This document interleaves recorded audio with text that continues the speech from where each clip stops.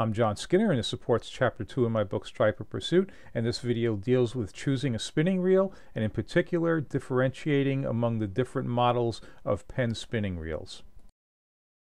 Okay, so, and I'm talking about Penn here, but the things I'm going to bring up are really considerations when you purchase a reel in general, certain things you should think about. And one of them is, as I look at these 5 Penns, and this is a Battle, an SSV, a Conflict 2, a Clash, and a Slammer 3, one of the first things I think about when choosing the reel is, do I have to worry about saltwater intrusion? Is the reel going to be dunked? Is it going to have waves washing over it? Is it going to be on the side of the boat where it's just catching a lot of spray all the time? If I have to worry about saltwater getting into the reel, then that's going to narrow my choice down. And in this case, it's going to bring it down to these two, the SSV and the Slammer 3.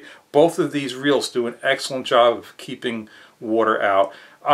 Now, you know what? You can go on the Penn website and look at the different specs between the reels. If you talk to a Penn representative, they're going to give you all the nitty-gritty details. And I'm not going to go down to that level. What I'm going to do is just tell you from my experience what I've had, and also, what makes me choose one over the other. So, all right, if I have to worry about saltwater intrusion, I'm looking at these two. And I can tell you that both of these I've used a lot where they're getting waves over, or accidentally they're getting dunked, and they've done an excellent job of keeping the water out. So how do you compare these two? Well, the SSV versus the Slammer 3 is quite a difference in price. And I'll rattle off some retail prices, but a lot of times you can find sales and get them a little less than that. So the SSVs, like this one's $140 for a 4500. Now the Slammer 3 is $250 for the same size reel. Well, what's the difference? Why is there such a difference in price? One of the big differences, and this is something I notice in the performance, in the smoothness, is this one has machine gears. So the Slammer 3 has machine gears, this is die-cast gears. You know what? This, for the money, is a superb reel. And if you can spend a little extra, well, this is an even better reel. So that's one of the first things I'm looking at is salt water. Now, in general, another thing that you should be looking at for reels, especially if you're concerned about, let's say, high-speed retrieves, you should be looking at gear ratios. And what a gear ratio means is, for every time I turn this reel handle, there's one turn. Here we go. Let's do another one. Okay, one turn. How many times did the rotor go around? In the case of these Penns, they're all the same. The gear ratio is 6.2 to 1. So this is going to impact your speed. The next thing that impacts your speed is the spool diameter. Now, as it works out, these 4 all have exactly, from my measurement, the same diameter spool. The Penn Slammer 3 is slightly larger. So for every turn of the handle, you're going to get, actually the specs say, this will get 40 inches per turn. That's a spec that you should be looking at on reels. One turn of this handle all the way around, the specs say it's going to grab 40 inches of line.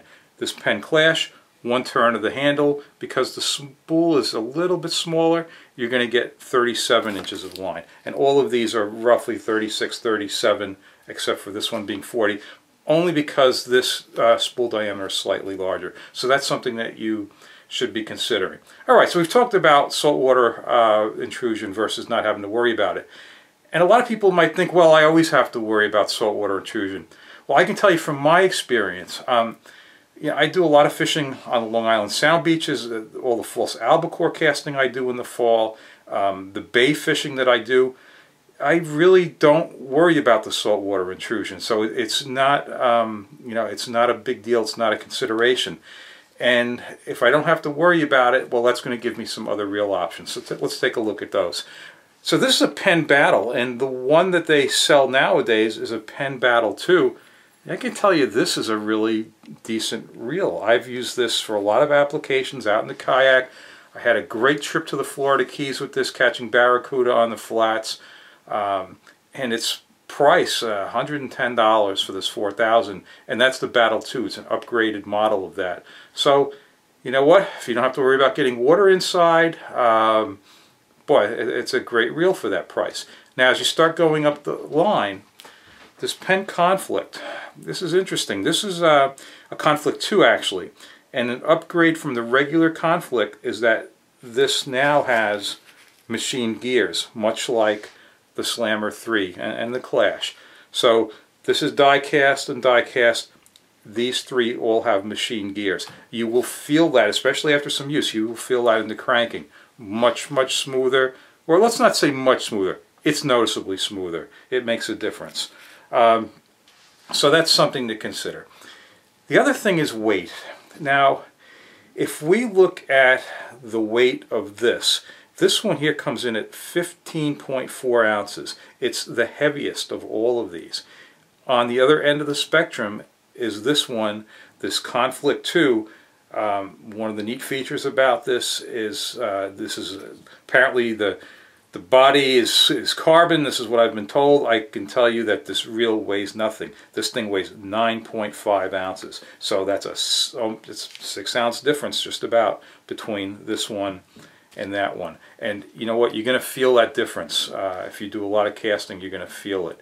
So yeah, so you know, weight, that's definitely a consideration. If we look at the Conflict 2 and then go up to the Clash, actually there's not much of a difference in price here. The retail price on a Conflict 2, I have to think about this and actually look at it, it's $170 versus $200. It's a $30 difference. I can tell you I've got a lot of experience with this Clash. It's my false albacore reel. I've used this a lot, and you know what? It gets splashed a lot. Some days when I'm casting for albies, it's kind of rough. It's getting splashed. That's fine. It can handle the splashing. What you don't want to be doing is dunking it and getting water inside the gear case. And I can tell you, if you get water inside the gear case and you let it sit and you don't get it out of there, it's going to, in my experience, it's going to freeze up on you. So, you know, you want to just pick the reel for the application. But again, I've used this a lot and it hasn't been a problem unless you let water sit inside. So yeah, I think that covers a lot of the things you have to think about. And again, it's not just for Penns, it's for any reel. Anytime you're choosing a reel, think about, do you have to be concerned with saltwater intrusion? You know, if you can afford to go a little, spend a little more, and you can have machined gears versus die cast gears, it's very important. And also think about the weight of the reel. That's going to be a big difference. If you've got a 6 ounce difference in the weight of the reel and you're casting for hours and hours, you're going to feel that. So I hope that helps you make somewhat of a better choice when you're buying a fishing reel, and certainly if you're trying to decide among these Penn models. All right, thanks for watching.